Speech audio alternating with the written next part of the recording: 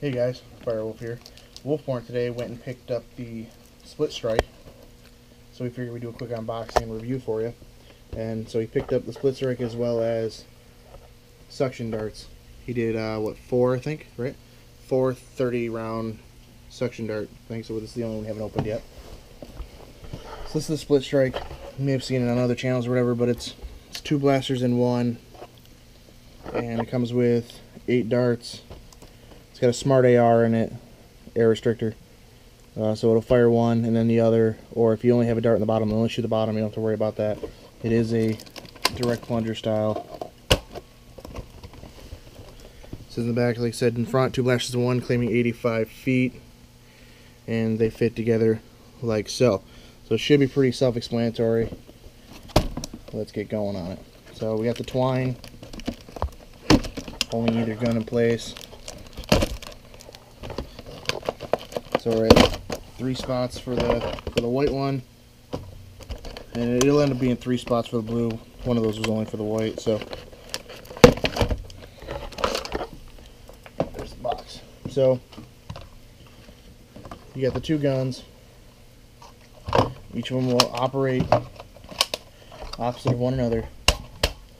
And they have these on the bottom that you can use for dual wielding purposes, so you don't have to worry about that. And they should just something like, I'm trying to remember, yeah, there we go. So there they are. They're one. You can fire them together.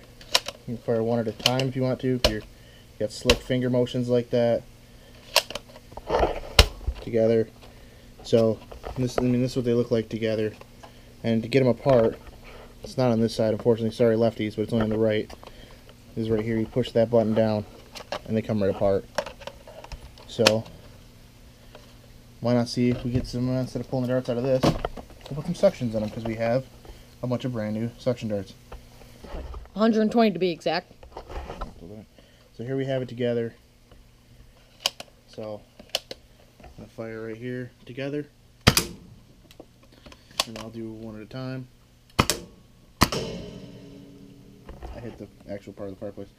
So then we'll load these up while it's together. It's easier to hold for me.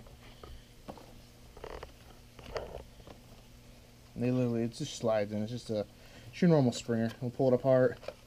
And I mean, this is the way, I mean, if you got them together, you'd think you'd go here. But if you look at the guy in the front of the box, he's actually showing holding them opposite. So I don't know,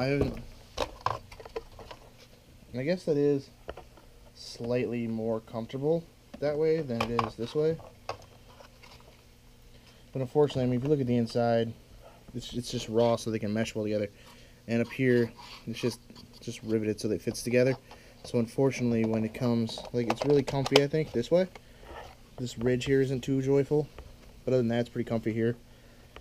But when you have it apart, it's not wonderful. I'll try it this way again. It's definitely more comfy this way. But here, if I squeeze real tight for a second, if you can see that there's actually ridges in my hand left from this. So if you're a tight squeeze or anything, it's not going to be too awesome. But so I'm kimboing. I got dual wielding these. Oh no, I gotta prime them. And I mean, that's smooth for a hook.